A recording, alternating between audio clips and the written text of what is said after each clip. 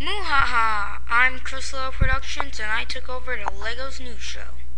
Previously on the Lego's News Show, episode 14. Welcoming Chrislegoproductions! So, Chrislegoproductions, what do you think of the Lego's News Show? I think it sucks. So, officer, kick him out. What do I do now? I can't believe no one is supporting me. We support Dane Brick. Also, I can't believe no one is against Chrislegoproductions. We are against Chrislegoproductions!